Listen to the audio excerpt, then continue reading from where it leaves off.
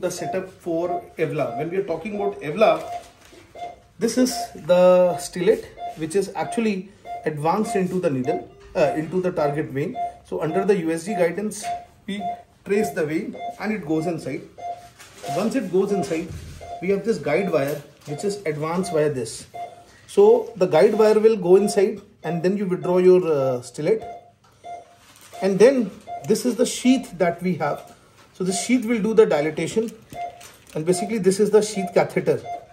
So this will go inside, and via this you can see there is an attachment with a two-way cannula, two-way basically. This is a three-way, sorry.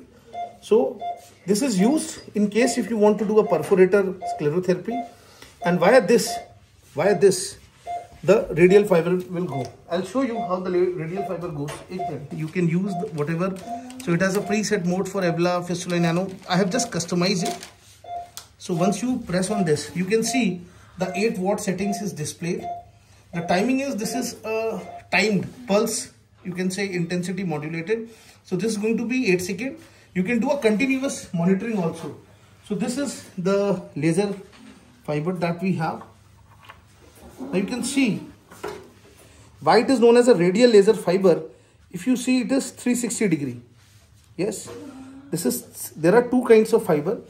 We have a bare fiber. This is a radial fiber, and when this goes inside and then you press the pedal. Now currently it is on a standby mode. To start it, you have to remove the standby mode, and then this is the pedal. So once you press the pedal, so you start withdrawing it, and the standard rate of withdrawal is 1 mm per second. And once you withdraw it, actually this is going to heat up the vessel, and it is going to cause the sclerosis, you can say endothelial sclerosing, and thus the vein get collapsed. You need to put a mechanical compression with the help of a stocking or you can say a crib bandage, and this is how done. So this is a radial fiber which is actually used in this process also, and it is also used for FILAC also. Thank you. I'm going to demonstrate you how to do a Tessari technique. So this is sodium tetradecyl sulfate, also known as cetrol. It is 2 ml. So what we'll do, we have a standard ratio of mixing air with the gas, with the drug. So we'll take that.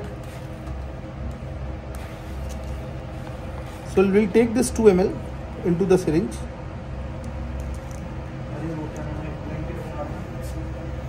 And remember, it has to be a ratio of 4:1. So take a 3-way cannula, attach one empty syringe.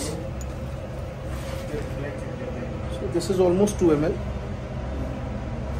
and we'll take 8 ml of syringe here, air.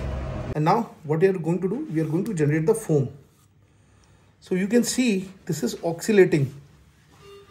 Gently it is done, and this is what is known as a Tessari technique. This is what is a Tessari technique. Now the ideology is, when you mix the air with the drug, the foam is generated. Now you can see a thick foam has been generated. Okay. Generated. We have taken the foam. Now we'll trace the vessel. So since these are less than 2 mm vessel, we are going for the Tessari's foam. So it has gone inside.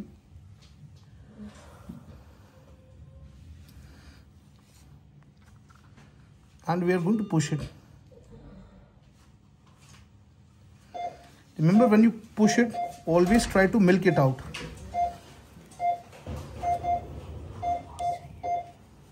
Okay. Same way, we are going to take one more vein.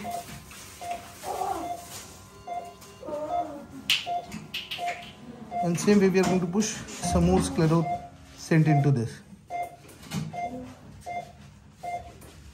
Again, once you do this, ensure that you milk it out.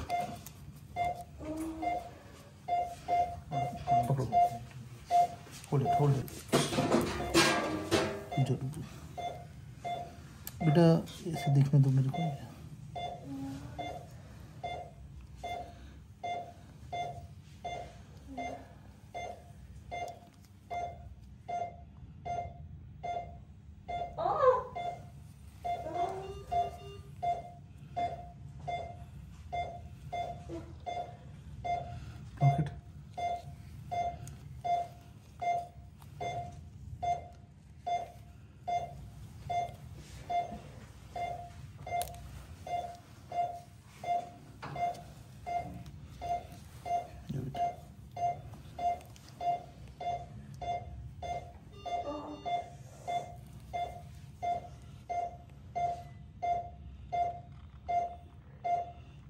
Just see the sclerosant is going. At a time, 1 to 2 ml, not more than 10 to 20 ml per sitting. Patient might complain of some burning paresthesia.